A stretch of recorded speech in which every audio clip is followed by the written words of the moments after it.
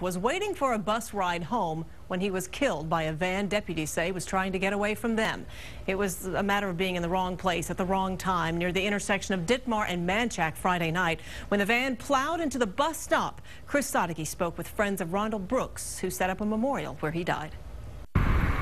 Behind all the flowers and in front of a destroyed crash scene is a sign that says, "We'll miss your jolly heart."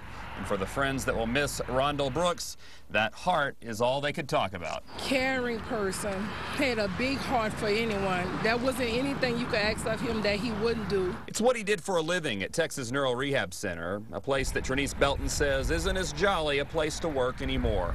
All the kids that he worked with loved him. They loved him, and when I went to work today, several of them came to me crying. On Friday night, Brooks had just left work and was waiting on a bus ride home at this bus stop that is now held together by orange cones.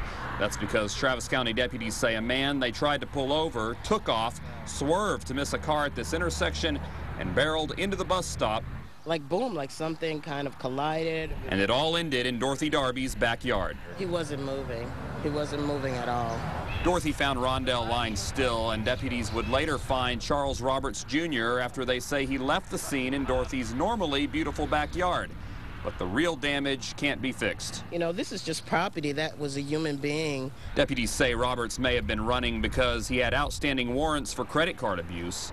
For friends, it hurts even more that someone so good was caught right in the middle of something so bad. To know that's how his life was just taken away from him, it makes it so much harder to digest. But for those that pass by and see remnants of a tragedy, they'll also see the bloom. We looked at the brightest flowers in the store because that would represent who Mr. Brooks was. In South Austin, Chris Sadeghi, KXAN Austin News.